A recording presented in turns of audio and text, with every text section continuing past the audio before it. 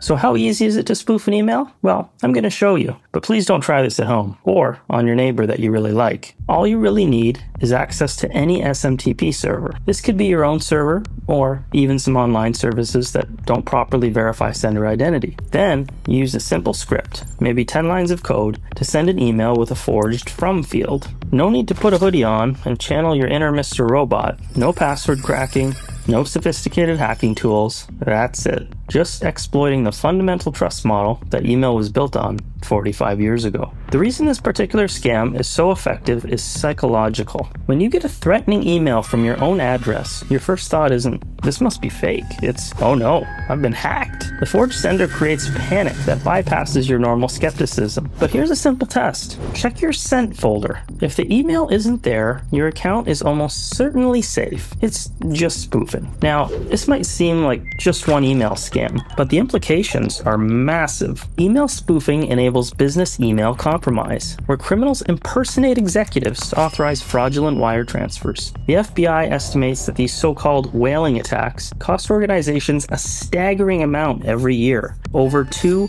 billion. Email spoofing enables phishing campaigns that steal millions of passwords by impersonating trusted brands. It spreads disinformation by creating fake emails from news organizations or the government agencies. But the deeper problem is trust. Email is the backbone of digital communication, handling everything from personal messages to critical business transactions.